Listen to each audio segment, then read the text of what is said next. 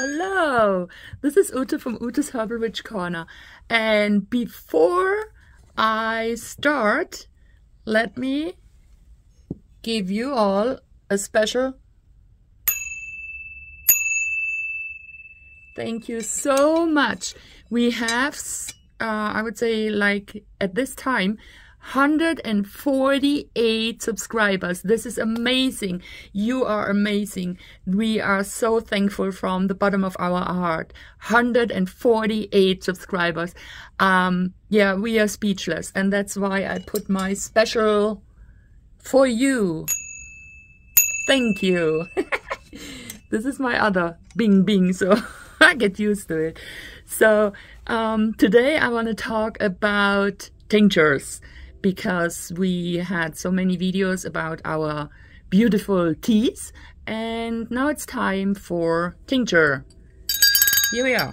So today's tincture I want to show you is Marigold. Marigold is also known as Calendula. Yeah, my pronunciation is wrong, I guess. I think it's called Calendula.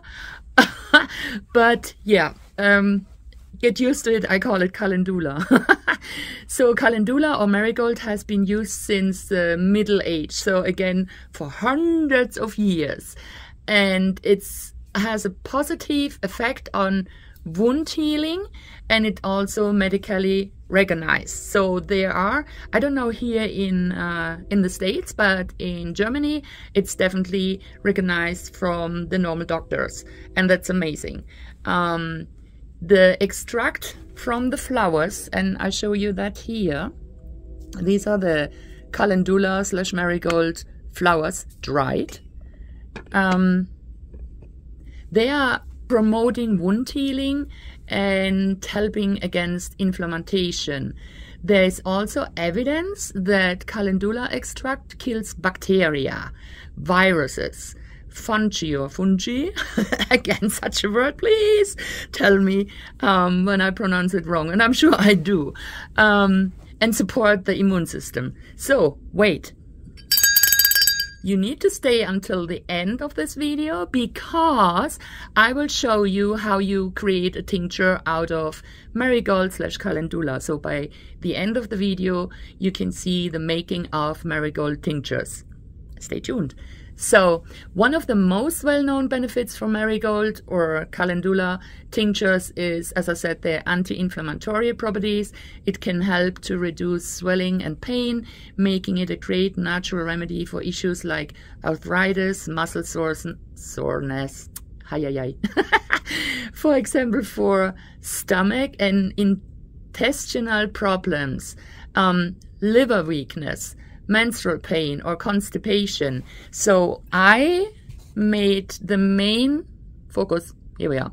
The main thing I made is here menstrual cramps and stomach pain, because I'm always taking for me, the main health benefits of the plant or the herb. So, but it is definitely, it can also, because it's rich on lutein, anti-inflammatory, and can help to healthy your, I have glasses on, otherwise I would peek my eye off right now.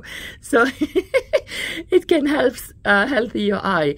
It helps to protect from UV light damage, and that means it helps to protect against cataract. This is some illness in your eyes. And this is funny, it's also called poor man's saffron, because saffron is one of the expensiest, or yeah, it is the most expensive herb or plant you can buy. It's, yeah, a normal person cannot afford it. This is ridiculous expensive. But that's why this is also called the man's poor saffron. Because, for example, if you put this and boil it together with your rice, the rice has a nice orangish, yeah, orangish color. Yeah, this is more or less the main thing from Marigold, Calendula or Calendula. It helps, as I said, it kills bacteria, viruses, fungi, supports the immune system, it helps your tummy, it helps with issue with arthritis, muscle soreness, and liver weakness and pain on your monthly thing, what I don't have anymore. And it also helps your your eyes. So there is one thing you cannot, or you should not take anything with Marigold or Calendula when you're pregnant or when you're breastfeeding, because this is a no-no. Okay, so for this part, wait. Ting, ting, ting, ting. I am your master herbalist. I'm not your doctor. I will not and I cannot give you any medical advice. Everything what I'm talking about here is from my own experience, from my husband, friends, customer, but it will never be a medical advice. So if you're still there, you can be relaxed and sit down and watch me how I'm doing a Marigold tincture. It will not be finished because it takes over 6 weeks until it's really done. So, thank you for staying on. And as I promised you, you will now see how you can make out of Calendula. In Germany, we say Ringelblume, which is so much easier than Calendula or Marigold. So, how I go ahead and make a tincture. You don't see me on the left-hand corner right now because I need the whole picture for showing you. So I always use empty sterilized mason jars, I guess they called, and they are in different sizes, as you can see. This is a baby one and this is the big one. So what we are doing, we are taking, without making it any mess here, which is not possible. Now I have Calendula all over the place. And how you get them dry as they are right now, it's like the same what you are doing, or what I'm doing with my lovely dandelions. So you pick them out of your garden, and they, Marigold / Calendula, they are not blooming before summer or such like this, because they are more going into the fall. They are beautiful. They are beautiful. You can get them in yellowish, in orangish, and yeah, they are such a nice eye catcher in your yard. And they are growing like, as I like to say, like no tomorrow. Oh, you should see the mess here now. Maybe I should take a little glass, but it is what it is. Okay, so switching. So what I'm doing here is, you can make tinctures with alcohol. So you infuse the material, the herbs, the flowers in alcohol.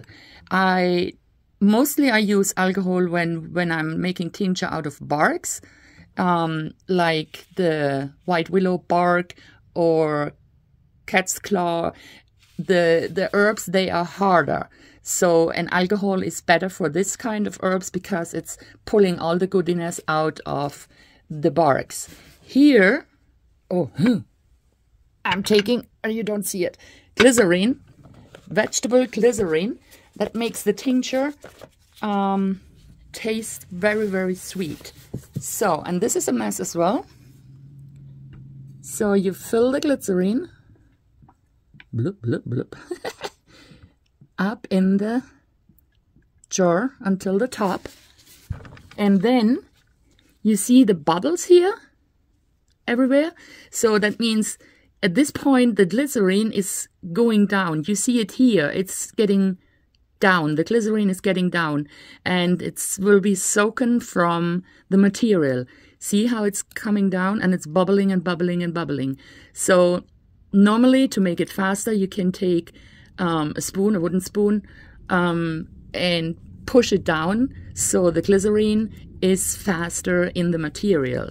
But here you see how fast it goes, so I have to refill it because it has to be full until the top.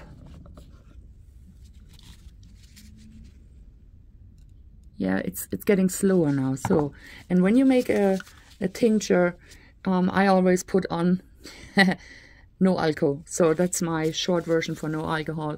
So you put a label on it so you know exactly what it is and exactly the measurement, how much material you put in and everything. So what I, excuse me, what I have done here is just to show you how a tincture, yeah, I want to say is born. And then you see the glycerin is nearly on the bottom. You give him a good shake.